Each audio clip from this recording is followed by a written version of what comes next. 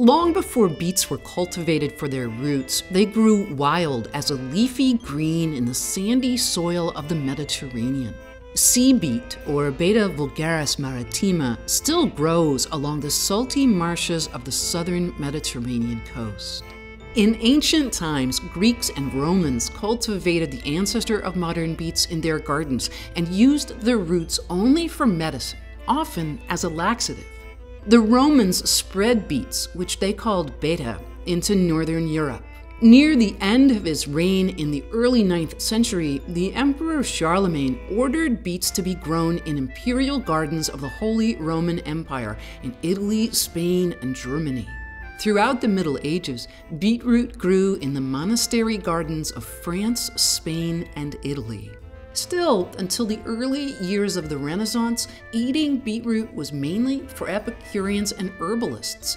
After all, these roots were long and slender, nothing like the bulbous, bright red roots that the word beet now typically brings to mind.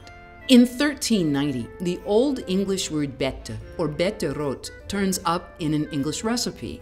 Looking at a variety of heirloom beetroots in England, it's likely that early breeders were selecting beets for their roots rather than their leaves.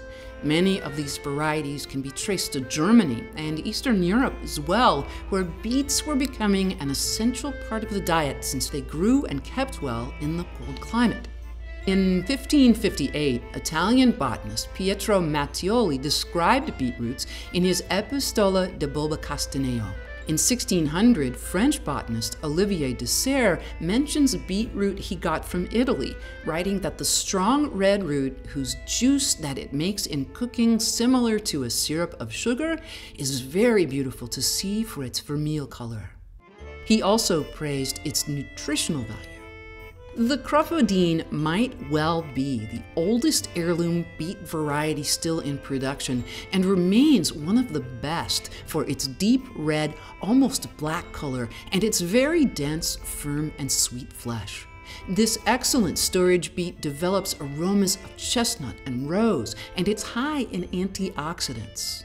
In some areas, it's still called by its original name, oak bark beet, but its rough and cracked exterior, resembling the skin of a crapaud, the French word for toad, inspired the name that's stuck for centuries. It was introduced to American gardeners in 1867 when J.H. Gregory included it on his list of new and rare vegetables in American Agriculturalist magazine. Gregory said it was esteemed by the French as the best of all beets for table use. The vigorous plants have a flat growing habit and produce many leaves. The leaf ribs are red, but the leaf limbs are green, demonstrating that there's no genetic link between leaf color and the intensity of the root's red color. The best French Crapaudine beets are grown in the shallow clay limestone soils of the Haute-Saintonge region in western France, a terroir it shares with the famous brandy of Cognac. Their vineyards are intertwined with small fields of beets. Direct seeding begins in mid-March and continues to mid-June. Thinning the plants is a labor-intensive and delicate task. The crop is sold fresh at markets from September to early December, when the last harvest is sold steamed and is prized as the sweetest.